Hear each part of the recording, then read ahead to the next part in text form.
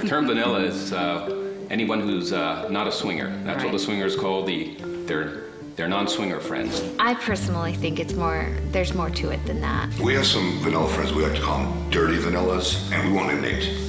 Wendy.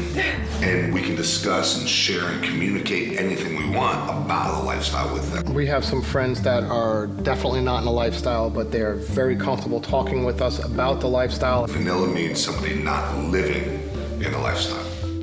We hope to convert them too. We work at that quite often.